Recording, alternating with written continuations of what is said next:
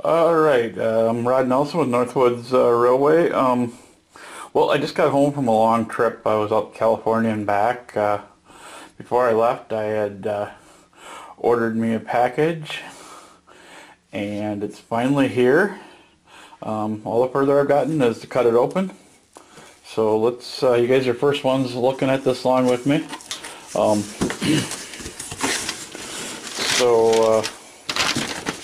I got our factory direct trains receipt here and my $5 off my next order. Great. Because if I like this one, I guarantee I'll be buying more. Anyway, so we got a BLI with Broadway Limit, or BLI Broadway Limited. So as you can see, let's get these styrofoam peanuts out of here before they can make a mess everywhere. So I've never ordered one from anything from Broadway before. I do have one Broadway Limited, but I bought that at a train shop. So as you can see, you guys are first time with me opening this. It's a cab forward. It's got both DC and DCC, so it can run both modes. So let's take a look. Like I said, I've never bought anything from Broadway Limited with sound, so hopefully this comes out without being a pain in the butt. Let's just open this up.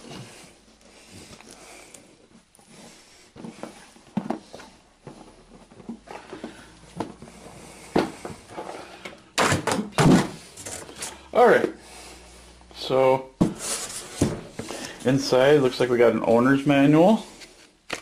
Probably gives us all our function keys. You probably can't read that real well, but we'll mess around with it here in a little bit.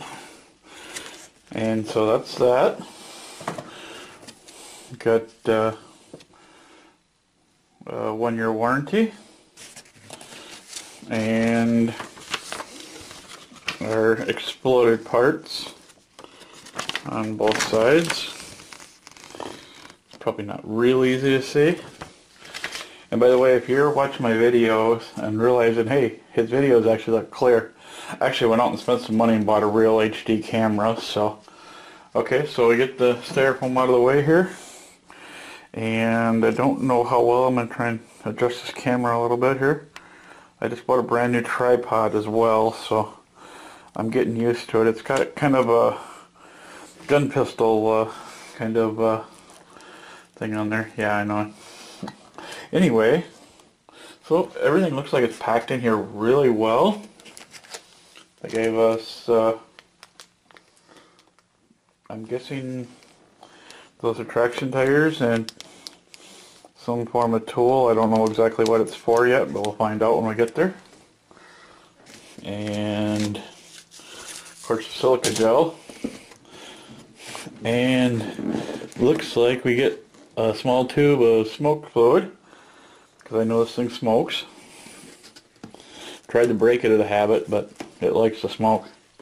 And of course they give us a nice little Broadway Limited, as you can see, these nice little funnels with anything that smokes. So let's get the other silica gel out of here.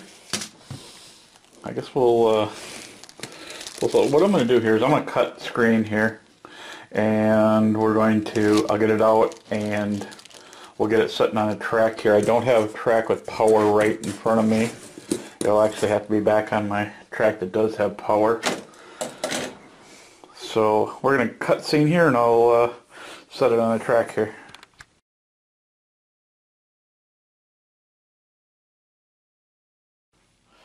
Alright, so I finally got everything put together.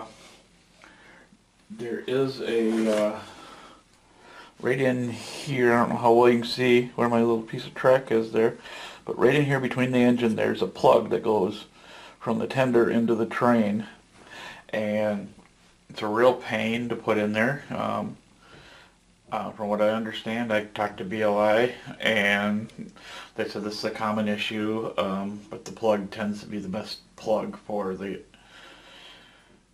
kind of engines, so that probably won't ever change.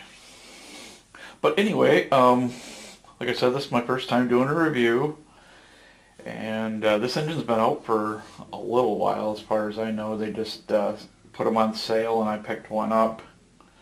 I believe this was like $100 less than the normal price, so I was pretty happy about it.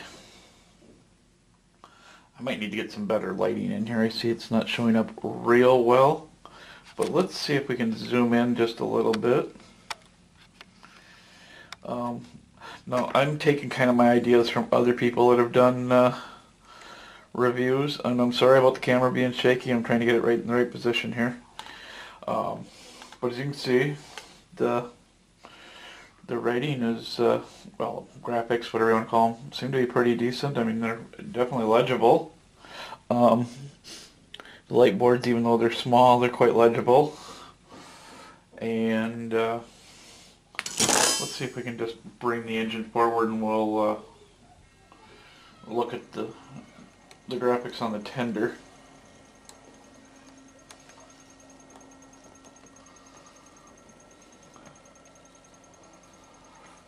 Now, I'm hoping to have a picture up in the corner that actually shows you an original unit. I'm going to back out here a little bit. But as you can see, other than the shadows here in my room, because I need better lighting, the graphics are pretty crisp.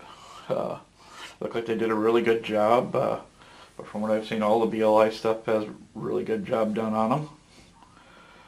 So let's come back over here to the front of the engine. Now, hopefully my picture-in-picture is working, and there's a picture up above, and you can see the top of everything. Now, of course, it's a dual boiler system, so there's a steam dome here and here, which you probably can't see in a second. There's the second steam dome right there. These were oil fed, so the oil would come from the tender, and they were called the Cab Forward because everybody sat up in the front and drove the engine. Okay, so everything looks, you know, I'm not real good at doing these. This is my first one, you know, and I definitely want to hear your comments on what I could talk about more, what I'm talking about too much. Anyway, it's got the tri-whistle system here where they're not too bad looking. I mean, they actually look like whistles. Now let's back the train up and let's take a look at the front. Now, because this is hard to get on the track, I'm not going to do a review of the other side. This thing is it's got as many wheels as the Challenger does, so it can be a pain to put on the track sometimes. Got some junk back here. Let's get that all out of the way. Move the camera here. It might be a little shaky. Sorry about that. I'll try to edit out the shakiness, but I ain't gonna guarantee nothing. Now, on the front of the engine, hopefully, like I said, I got my picture up above, and here's my little piece of track. As you can probably see, I got the bell in here. It's actually a metal bell, and it looks pretty realistic, and the Southern Pacific logo on the front. Now, for some reason, my tablet does not have the headlight on it, so I've got to grab my NC controller here, and never remember where headlight is. There we go. Yeah, I'm going to have to go on. So as soon as I start moving backwards, or well, actually, when I move forward, as you can see, the headlight comes on. And from what I've seen in all the pictures, that's prototypically correct. Let's see, what else did I miss that? I think that's about it. Let's give it a quick run back and forth. I know there's not. I've only got like 3.5 feet of track right now hooked up. It's hooked up to my main track. I'm doing some work here on my layout. I completely pulled all the wiring because I was having short issues, and my my blocks weren't working right or nothing, but I'm going to pull this back a little ways. Sorry about the bounciness. And I'm going to level out the camera just a little bit. Might be a little bit at a side angle, but I'm going to run it back all the way. Oh, you know what I didn't do? We didn't turn the sounds on. So there's the startup. Actually, that's just the mute. It doesn't really have a startup, but it does do kind of go through a small startup phase. So let's hear the bell.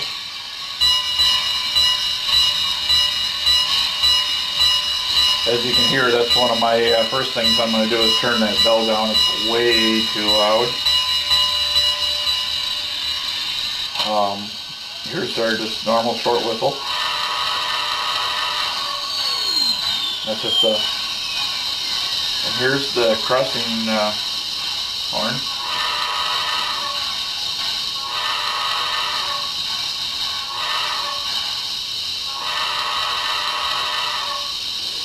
Now, because this is a Paragon, it does have some other things. I haven't played with this one yet. Okay, horn 2 doesn't do anything. It is nice, like if you're hauling a passenger train. I gotta set the horn, the grade crossing to a release button. But it's got passenger announcements. It's also got freight announcements. Probably gonna be leaving. How much work have you got to do? Have you got an EOT on your train? All mixed up here, ready to go. It all depends on whether or not I can get the switch lined up. So fall back to your train, the signal comes to the station.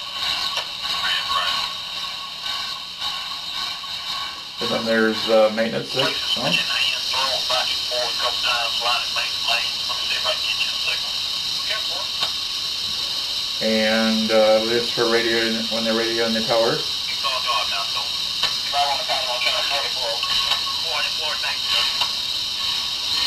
Okay, I haven't tried what the city sounds are. Okay, and this is farm sounds, which is kind of weird.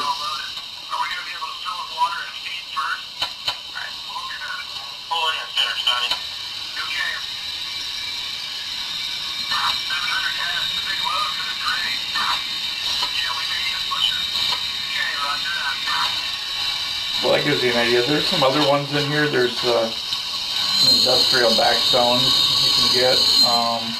There's also a lumber mill, which is kind of neat. I'll shut all these off, so it's probably going to make a little noise.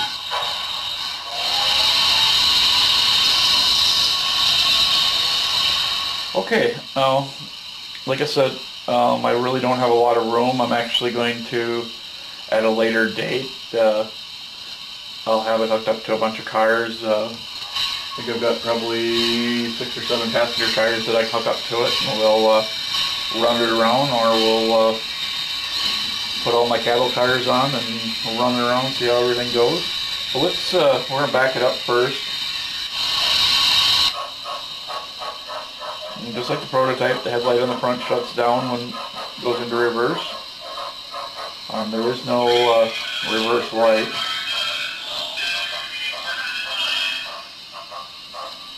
And of course, it's still talking. Now, because I didn't go too fast, we didn't get the brake squeal. But it does do the blowdown when it stops. Now let's bring it back to the forward. Coming towards us. And my headlights shut off. I must have bumped the button.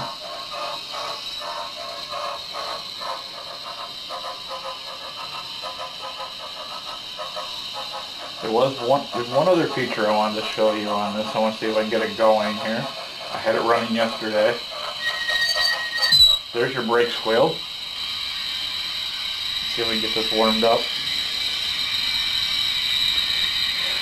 This unit does come equipped with a smoke unit, and it is DCC controlled. Let's see if we get any smoke coming out when we run her backwards.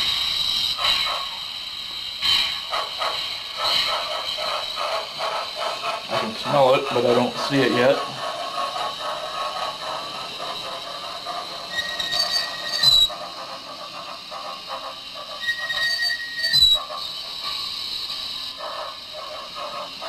Well, either I'm out of smoke fluid or I didn't let it warm up long enough to get the smoke going, but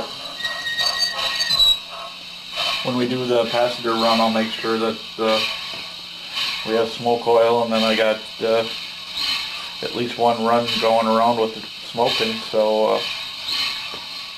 well, that's pretty much it for my review. I probably could have done better. There's probably some things you guys are saying, hey, you didn't do this, and that's great. I'd like to hear those comments, good or bad, because I can always improve what I do. So if you like the video, please hit like.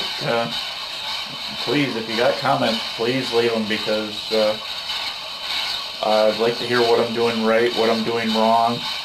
I mean, obviously the lighting's an issue, and that's probably going to get fixed by this afternoon. I'm going to go get some hockey puck lights and put them underneath my my upper level. So hopefully we'll get that fixed.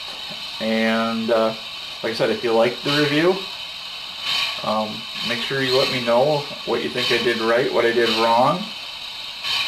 Because I kind of thrive on the comments and trying to improve myself from what people think. So I guess we'll see you next time. I got some more items that I definitely want to show you. I got some European stuff that I bought. I've got to get them set up for DCC, but right now they're just DC, so we won't get to see them move, but they are kind of interesting, and